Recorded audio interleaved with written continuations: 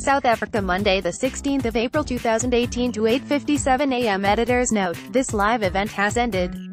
You may watch a recording above. Johannesburg, former Safety and Security Minister Sydney Mufamadi shed light on his alleged involvement in tarnishing Winnie Madikizela-Mandela's image. In a documentary on the struggle stalwart's life, former police head of the murder and robbery squad Henk Heslinger claims he was taken to meet Mufamadi in 1994. Read, editors call for evidence of Winnie apartheid smear campaign. The former director claims Mufamadi wanted him to restart investigations into Madikizela-Mandela in an effort to have her tried for murder.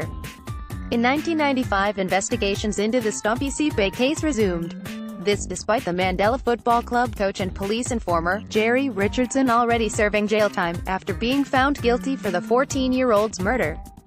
On the 3rd of April 2018, Winnie Madikizela-Mandela died on Monday, aged 81.